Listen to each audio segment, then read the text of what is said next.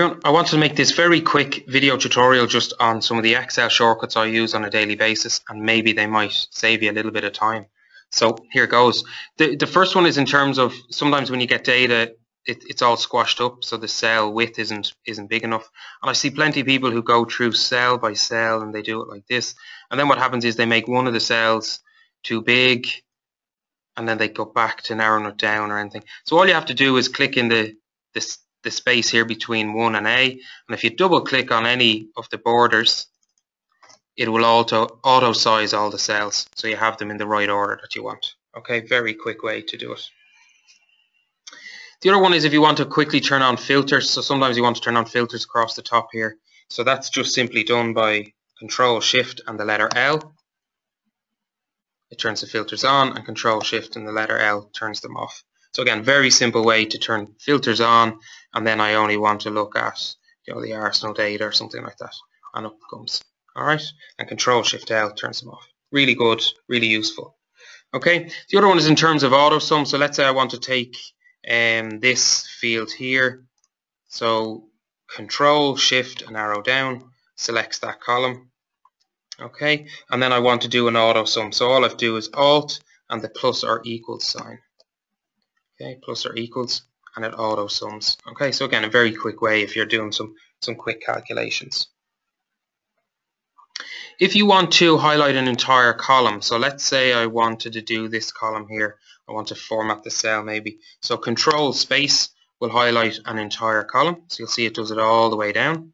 Or alternatively, Shift Space will highlight an entire row across.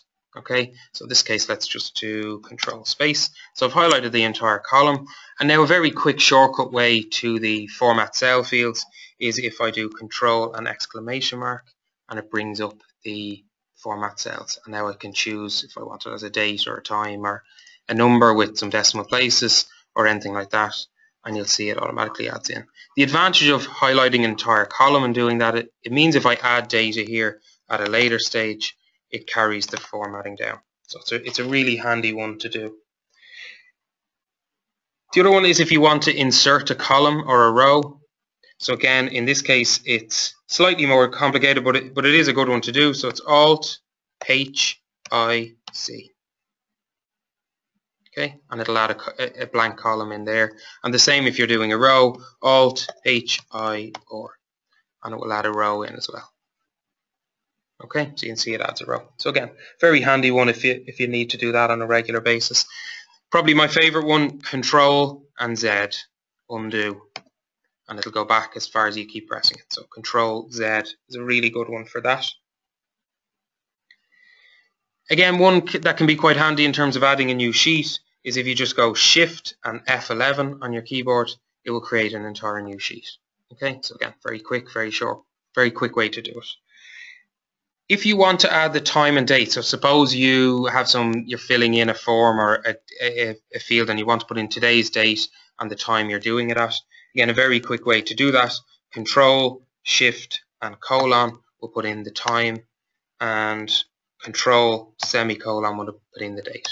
Okay, so those again, Control, Shift and colon puts in the time, Control, Shift, semicolon, or sorry, Control, semicolon puts in today's date.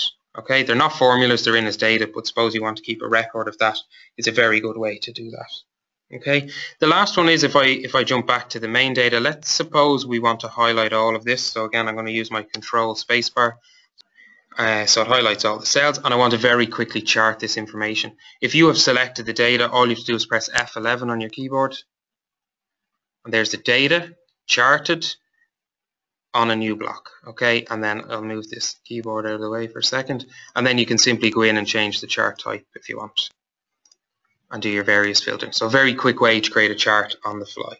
So I hope that's helpful. 10 Excel shortcuts in as quick as time as I could cover them.